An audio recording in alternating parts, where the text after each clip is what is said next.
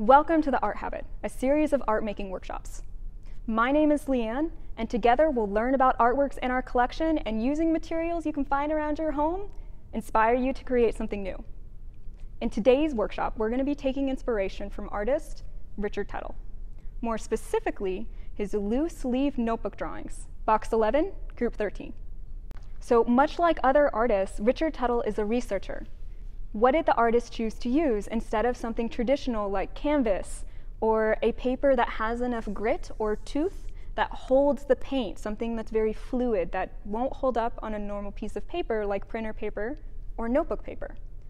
When you look closely at these works, you'll see an almost sculptural quality with them. They move and they ebb and they flow and bend, and that's the beauty in using something that is not typically used for paint, is it becomes sculptural. And that's what we're going to do today. So remember, these workshops, they're for everyone. So grab your housemate, FaceTime with a friend, let's get creating.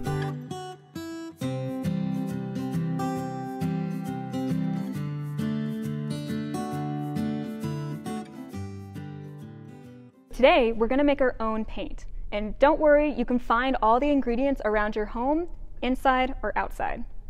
So, paint is typically made of 3 different substances: a plant base, a mineral base, and an animal base. So as far as a plant base goes, things like fruits or berries, even vegetables. Think if you have an avocado skin or a pit, boil that down and it'll give you a beautiful pink color. Or keep it simple, and if you're a coffee drinker like me, brew yourself a cup of coffee and you have a cup of paint. Or if you're not a coffee drinker, use tea. Things like berry teas or even dried flowers like dried hibiscus will give you a beautiful rich color. Now, with the mineral base, this is where you either go on a hike, go outside, find something in your backyard. You're going to look for things like ochre, which is almost like a sandstone. And typically, if you're a desert dweller like me, you can find that in your backyard. I'll give you a second to go and find your ingredients, and when you come back, think about the surfaces that you want to hold your pigment. So think of things like newspaper, if you have graph paper, or even if you have an envelope and you don't have a card and you're not quite sure how to use it, you found a use. Now, you're also going to need something to spread the pigment. So if you do have brushes, go and use them. You can use any size. Or if you don't, you can use things like cotton balls, something to hold the paint and spread it. You can even use your fingers. Okay, so welcome back. You've gathered your materials. You have your paints, or at least your materials. I've brewed myself a cup of coffee. I have some tea seeping. It's some dry hibiscus tea. Now I'm going to choose my surface. Now for me, I think I'm actually going to go with the graph paper. So let me grab a sheet of that and put everything else aside. Now the reason I want to choose the graph paper, and remember when you choose your surfaces to pick something that you relate to. And for me, with the graph paper, I used to doodle a lot in math class. I wasn't particularly great at it, but I loved the way the grid looked. And so I would color in certain sections and create a design, or I would make stripes that went along with the grid. So think about that now that you have your surface. How are you going to do your design? How is the paint going to move and ebb and flow around the surface? So think about that as you're doing it. So let me see, what do I want to start with? You know, I think I'm going to start with the dry hibiscus. So I'm actually going to grab a big brush. A lot of the times when you use paints like this, if you use inks or watercolors, you can use a soft brush, and it picks up the color well. So I'm going to go and make a line. So watch this color as it goes, and notice how you start to fade in and out because the color stops picking up. And look how it's starting to ripple. I love that. And you'll get little bits of hibiscus or whatever material you're using. That's okay, all right? Embrace that. I love these kinds of lines. I love how it fills up a lot of the boxes. And I love watching the color go as you go.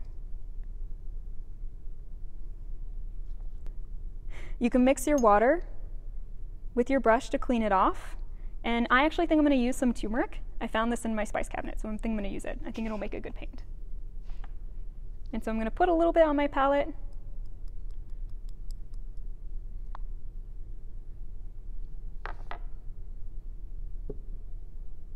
I'm going to take my brush and I'm going to really saturate it with the water. And I'm knock it a couple times and get some of the water to get onto the page. Oh, I splashed a little bit. Oh, that's okay. Remember to embrace those moments. Use it in your work. Now I'm just going to mix the turmeric with the water until it kind of becomes a bit more liquidy so I can spread it on the page.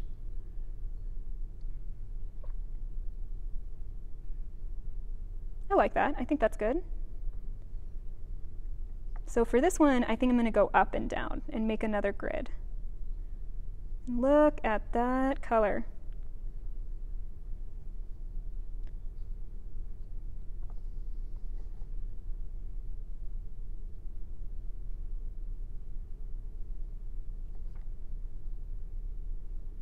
I actually love how it spreads on the graph paper. If you use something with a bit more of a tooth on the page, it actually soaks up all that water so you won't see this spread. But I love how it starts to branch out. It almost spindles like an amoeba.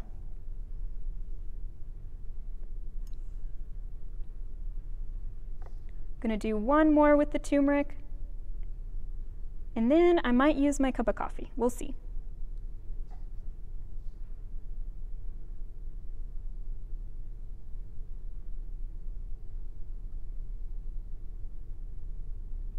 Now watch how that color starts to fade in the sections, but it carries that sediment that's in the turmeric naturally, and it kind of relies on the page, and you don't get a full kind of stream of color like you do with the hibiscus.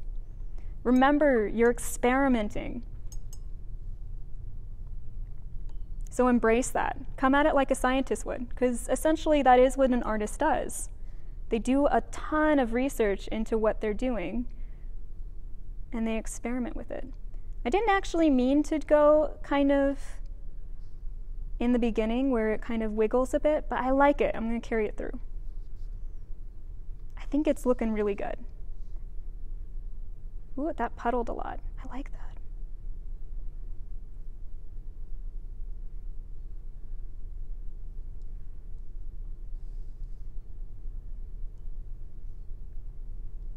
Now, if you really want to get a certain color dark, what you can do is you can mix with other browns.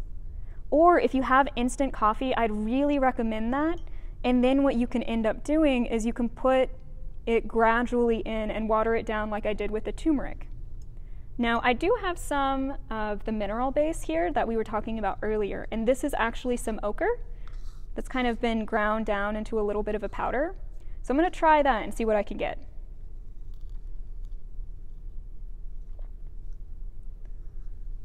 I'd love to see what kind of paints y'all chose for your pigments.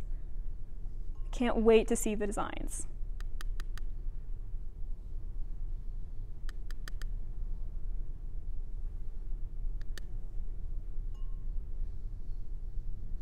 So I don't know if anyone else made mud pies when you were growing up, but it kind of reminds me of this. We had a muddy patch in my backyard when I was growing up, when I was little.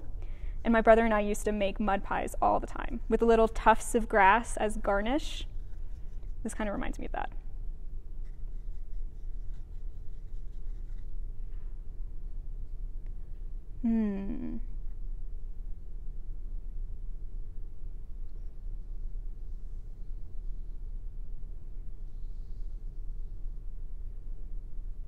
Oh, I love that. Look how deep you can get that brown.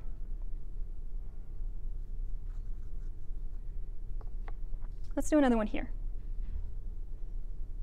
Ooh, it's a little bit of a wonky one. That's okay. Now look, the color is going to start to bleed. And when it dries, what that will turn into is movement of a rippling effect in the paint. So I really liked how this turned out. I think I'm going to keep this here. And so remember, this was the turmeric, the hibiscus, the stone, the ochre, and my cup of coffee, which I actually love. It ballooned out and bled into the page, and that's what happens when you use a surface that's not really meant to hold paint. It's gonna spread out. But don't worry, that'll turn it almost into a sculpture. But I love how that looks.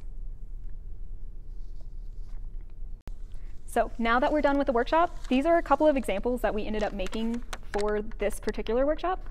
Now with this one uses the hibiscus and the turmeric.